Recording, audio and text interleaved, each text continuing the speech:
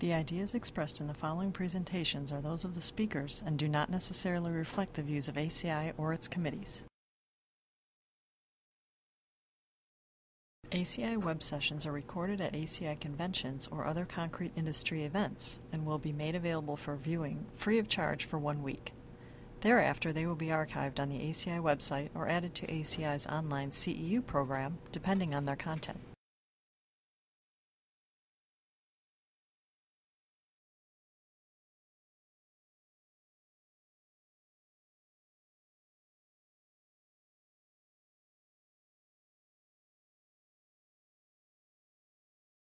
Good afternoon. It seems like they left me a good amount of time. I don't know if I need all of it. This is a good way to end the session, talking about some confinement model that we can use for unconventional columns. In the morning session, which part one of this 2 sessions, Ahmed talked about some abacus modeling for cross spiral, where he can use for blast loading. Well, here we're going to talk about, there are a few models or confining models that in the literature, which some of the previous speakers also talked about, like for example, Mander model. But there is nothing that we can use for different configuration of spirals. And what we're doing here, we're looking at using 2 spirals crossing each other instead of 1 spiral, which I'm sure you guys have heard about it or read about it. But here we're going to focus on how to come up with a simple model that can predict the compressive strength versus the strain of such concrete confined using cross spirals. So basically what we're going to do, take one of the best representing models in the literature, which is the Mander model, and try to modify the parameters where we can predict the behavior or the compressive stress strain behavior of such concrete or such columns. Then we also need to do that for 2 types of concrete, the normal strength and the high strength, which you know that now high strength concrete is becoming more common. You don't hear about normal strength concrete a lot, but anything above 4 KSI before used to be something, people panic about it, but now, anything above 6 or 7 is, KSI is normal. So we would like to come up with some models that will work for cross spiral using normal and high strength concrete, and compare it to some experimental results. This research is it's a result of many years of work, but at the end we were able to come up with some prediction for the strength and the ductility.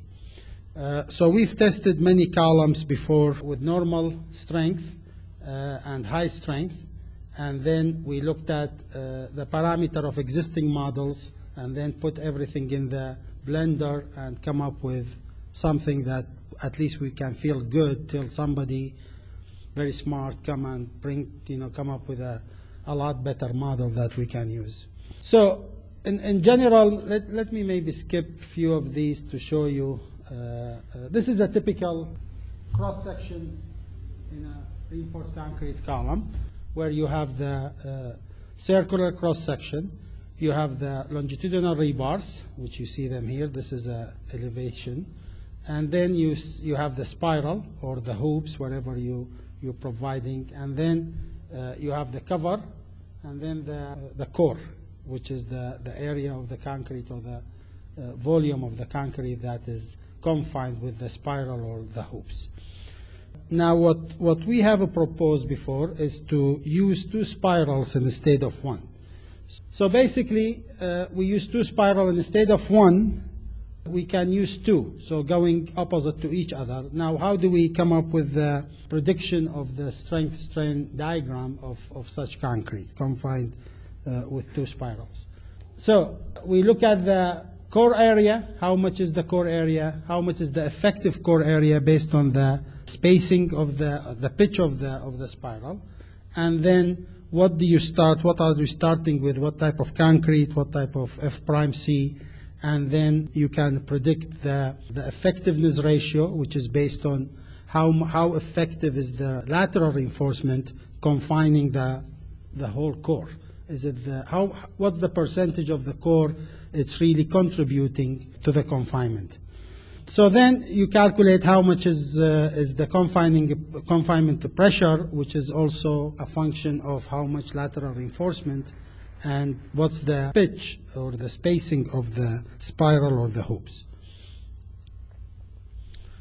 So here is the overall column. Here is the core area, and then it depends on what's the spacing of the spiral, and then the diameter of the wire itself. All these parameters contribute to the effectiveness ratio and the confinement pressure as well. Basically, this is the previous one, after you start compressing the column, then the cover, the outside part of the concrete is not confined. So start pressing on it, expands, the cover crushes and then spools, then that's out. Then you end up only with the core. The core, since it's confined with the lateral reinforcement, is not going to be expanding as much as it wants, then is going to remain intact till the spiral or the lateral reinforcement rupture, or you lose some of it. So that's, and this is basically what you do to follow some of the existing models, as you calculate the core area, and then which is a function of the circle area, and also which the circle area here, it's based on how much is the ds. ds is the diameter of the core area, which is the distance center to center of the spiral itself. Now, how much is the effectiveness of that? It depends on the spacing, because here, this is the spiral or the hoop. Between the two, there will be some kind of lost area here, because it's going to curve, and some of it will be unconfined. So how much the spacing is going to, the smaller the spacing, the closer this area to the core area, the total core area. Now here you can calculate that by taking reinforcement out of it, all these rebars, because it's part of the area, and then it depends on the spacing of of the pitch, then you can calculate the effectiveness of the, here it's described more clear. It depends on the S. The smaller the S, the less those small parabolic volumes that will be taken out of the core area to calculate the effectiveness. And if it's a spiral or a hoop, it depends on the configuration, then you can calculate the effectiveness. And here is the effective area, which is calculated based on again, the core area and then the pitch. As I said, the smaller the S prime, the closer the effective area, confined area to the core area. And this is, you've seen, most of you, if you've done some calculation for confinement. This is Mander, or any model you use, you have to use the effective area. And again, this is a function of the ds and the S prime and pi. Now, if you have only one spiral, then it's good. We already have the equation for it. But if you have cross spiral, then you need to, it's going to cross each other. You need to come up with a different method or different equation for the effective core.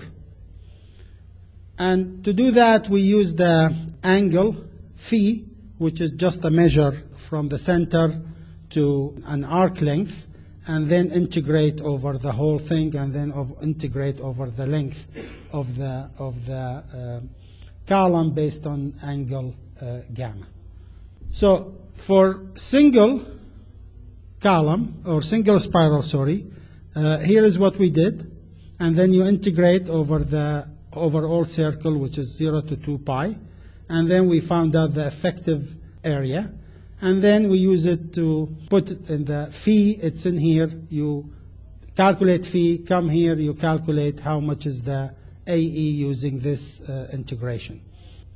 Now, for a cross spiral, it's a little bit different. What you could do, some people, or what we've done in some of the predictions, is we use the equation for confinement for single spiral, but we take S as half the single spiral. If you're doing two spirals, S as then half. Well, this is just a rough prediction. It worked, with some error, but it's something simple you can at least start with. But what we wanted to do here is to come up with different parameters for Mander model by integrating the geometry when you have two spirals crossing each other. So one's going this way, the other one's going the other side. So basically, if you take this SS, then you go S over 2, you can predict the confinement for cross spiral with pitch of an S. However, we want to come up with the different parameters. And that's what we did again. Same thing. We integrate, calculate phi based on the location, go through the integration, and come up with the A, okay? The effective A. And here is some of the calculations.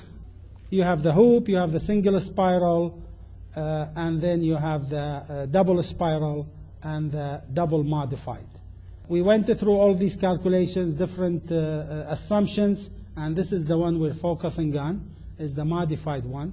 And then we compared several equations with several models to the experimental data. Now we have tested 21 columns, but with different configurations. We have single spirals, normal, we have 4 single, 6 double, high strength, we have 21 in total, 14 double, 7 single, and we compare them. This is the normal strength, which varies between, it's about 35 to 40 megapascal. Single, double, this is the normal strength. These are the data for the normal strength. So here when you say 25S6, it means it's a single spiral. The pitch is 25 millimeters, about an inch. And we have 6 longitudinal reinforcement. Same thing here, if you say 50 cross spiral, so you have 2 spirals crossing each other, each one pitched at 50 millimeter, 6 longitudinal. So basically this column and this column have equivalent reinforcement, longitudinal and lateral. For the high strength concrete, we went up to 67 megapascal, and we tested the 21 of them. In this type, the high strength concrete, we also varied the longitudinal reinforcement. So some have 8, some 10, some 12, some 14, to also see what's the effect of the longitudinal ratio on the behavior. So also we calculated the octagonal stress. We went through the envelope and the tau octagonal, and we looked at Mander behavior and the data we have. And this is the Mander model. This is the confined concrete. This is the unconfined. Then we multiply it by an equation which gives you a factor to bump up the F prime C, where you get the F prime CC. So we put all the data together. Mander, we also looked at Bing model. Mander model was mainly derived for normal strength concrete with single spiral. Bing model was derived for single spiral but for high strength concrete. So we're trying to combine the two, come up with a new parameters that will fit our new cross spiral and also for high strength concrete. So we went through all the statistical analysis, and we came up, and this is the, for high strength, this is how it's going to look like. And at the end, we made sure it fits the envelope, and we're converging around the envelope there. And basically, this is the Mander model. If this is the unconfined concrete, confined is going to increase the strength, the strain, ductility. And this is the Bing model, which is the same thing, but just a different shape. There is a linear part here after it reaches the F prime CC. So here's the analysis for the experimental results we had, and then Mander using S. So if I use Mander for a cross spiral, I can either use half the spacing or I can double the area of the spiral, one way or the other. Then the proposed model, then the Bing with 2A, Bing with S over 2, and Bing with a new effective factor. And here's where we are. The experimental is the dashed line, and the proposed model is the purple, okay, which is somewhere here. And the rest are, this is Mander, the red and the light blue. No, the green and the red. This is the green and this is the red. So you can see the Mander is good, but it's not as good as what, it's not as close as you want to the experimental model. This is the normal strength. But it's Bing, the two, it's also here, so they are okay, but they are not really close enough because it's a cross spiral. They weren't designed or proposed for, derived for cross spiral. So we're getting closer to the experimental using the new parameters for a cross spiral. Normal strength, also for, this is a different pitch, is the same thing. The proposed is getting closer to the experimental. Some Mander or Bing, they represent the experimental as close as possible, but still what we did in terms of modification, it's giving us a little bit better results. But again, this is something wasn't part of the derivation for those existing models.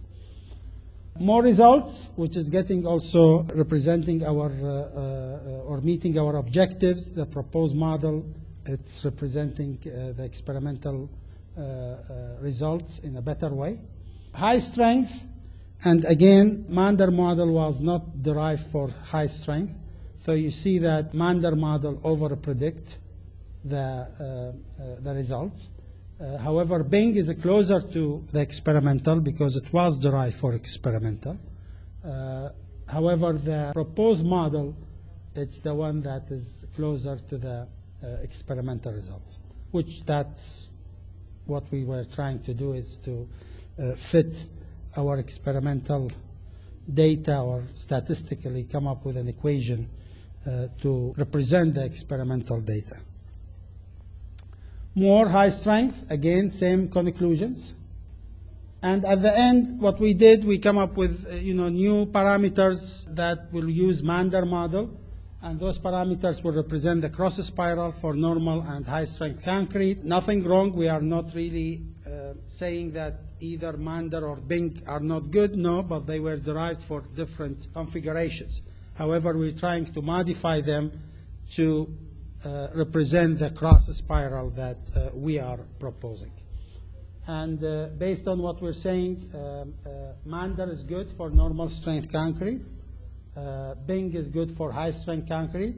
However, the proposed model, it represents normal and high strength when you use the cross spiral. This is a quick summary of what we've been doing, and if you have any questions, we'll be happy to answer them. All right.